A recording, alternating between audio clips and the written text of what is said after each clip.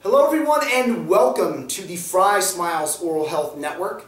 I am your host Scott Fry and we are continuing on with our series of posts on tea and tooth staining.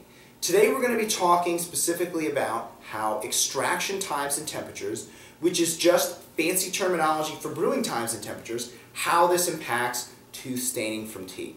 Now this may be pretty apparent to many of you out there, but the hotter the water you use to brew your tea, and the longer you brew it for, the more polyphenols are going to be released, and the higher the staining capacity that particular cup of tea will have.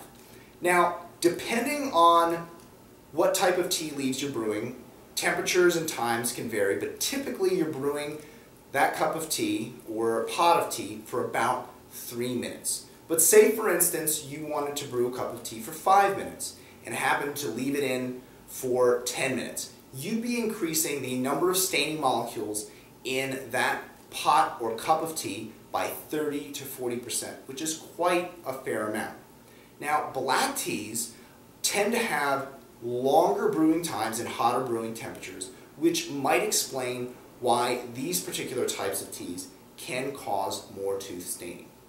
Also, if you're someone who likes to leave the tea bag in while you're enjoying your tea, you might also tend to experience more tooth staining as well, so watch out for that.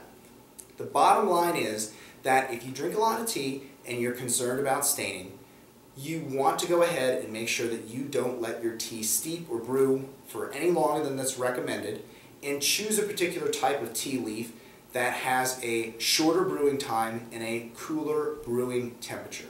So I hope that's helpful for everyone. I'll see you next week when we're talking more about tea and tooth staining.